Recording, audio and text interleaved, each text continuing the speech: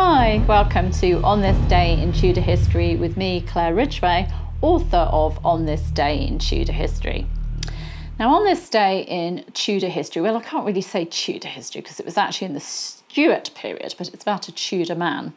The 24th of March 1619, Robert Rich, 1st Earl of Warwick, nobleman and politician, died at his London home, Warwick House in Holborn. He was laid to rest at Felsted Church in Essex. Robert Rich was the second son of Robert Rich, 2nd Baron Rich, and his wife Elizabeth. And he was the grandson of Richard Rich, 1st Baron Rich, who served King Edward VI as Lord Chancellor, but is more famous for being involved in the torture of Protestant Anne Askew in Henry VIII's reign. Robert Rich succeeded his father as Baron Rich in 1581, as his older brother Richard had died without issue the previous year.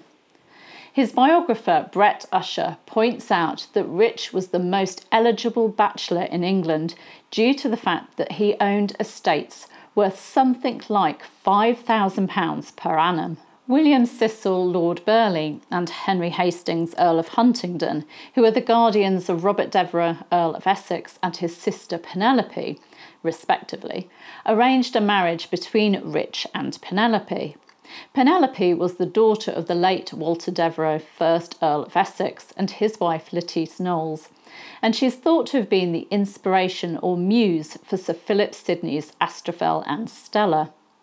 Although Penelope made it clear that she did not want to marry Rich, she was forced to marry him in November 1581, and it wasn't a happy marriage. Penelope's second husband, Charles Blount, Lord Mountjoy, recorded that following the marriage, Rich did study in all things to torment her. Rich and his wife separated in 1590 after the birth of their second son, and Penelope began a relationship with Charles Blount, the future Lord Mountjoy. Their resulting children were brought up as Rich's, as the couple didn't divorce until 1605. Even though they'd been desperately unhappy and Penelope was involved with Mountjoy, when Rich was seriously ill in 1600, it was Penelope who nursed him through it. In 1601, following her brother's failed rebellion, Penelope was imprisoned briefly and interrogated before being sent home to her husband. There was no loving reunion, however, and their divorce was granted in November 1605 after Penelope admitted to adultery. Penelope married Mountjoy in December 1605, but sadly he died in April 1606. In 1608, Rich was appointed as a privy councillor, and in 1618 he was made Earl of Warwick after paying the Exchequer £10,000 for the privilege. Rich made his will in September 1617, appointing his eldest son Robert as executor and leaving instructions to be buried at Felsted. He died on this day in 1619, leaving somewhere in the region of £5,000 plus properties in London, Essex, Norfolk and Suffolk. His eldest son inherited the earldom of Warwick, and his second son Henry became Earl of Holland.